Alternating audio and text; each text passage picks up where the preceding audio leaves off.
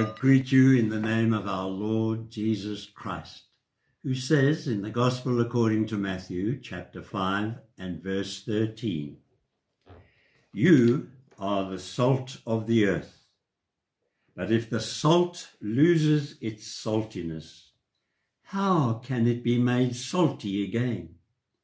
It is no longer good for anything except to be thrown out and trampled by men."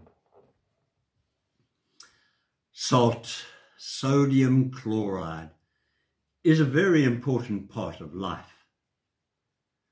Firstly, salt keeps food from going off.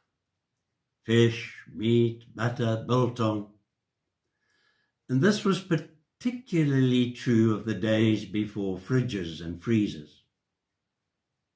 There are two thoughts here.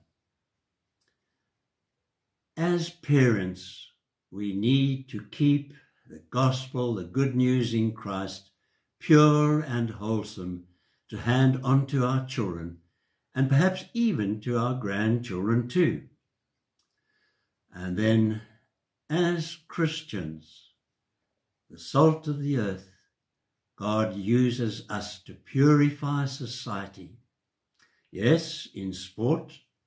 Isn't it wonderful to see good sportsmanship in whatever sport we see or participate in, at school or varsity? And also at work, in politics, business, the media, and in every aspect of life. Secondly, salt makes food tasty, the spice of life. Christianity is not a killjoy. Rather, it is exciting, meaningful, interesting. It is an adventure full of wonder, waiting to see what God has in store for us. Jesus came to give us life in all its fullness. See how often he uses the word rejoice. Thirdly, salt makes us thirsty. As the salt of the earth, we should make people thirsty for God's way, his truth and his life as portrayed in Jesus. We should never be a stumbling block, but rather we should attract people to Christ, that they may too experience the joy of living God's perfect plan for each one of us. Fourthly, salt needs to be spread out evenly over our food. It's terrible to find a lump of salt in one's food. So too, Jesus wants us to spread out into the world. Sure, we can come together for instruction, for healing, for forgiveness and spiritual strength. But there is nothing worse than Christians building a wall around themselves, staying in a holy huddle, a lump.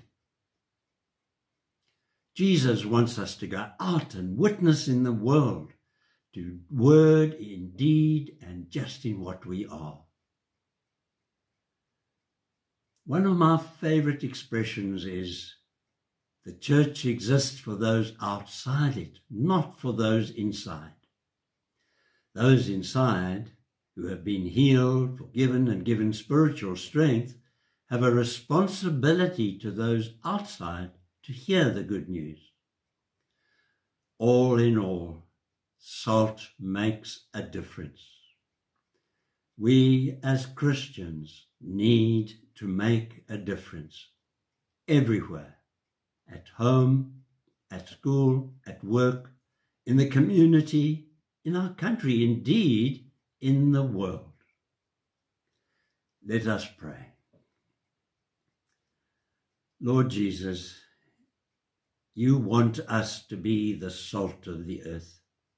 Show us, help us, empower us through the Holy Spirit to be your agents, your ambassadors, wherever we are and wherever we go. That like salt, we may make a difference in the lives of those around us.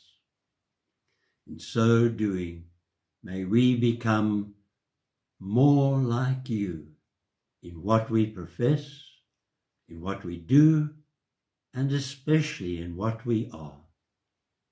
This we ask for your love's sake. Go now and be the salt of the earth, bringing peace, hope, and love to all those whose lives we touch. Blessed to be a blessing. Amen.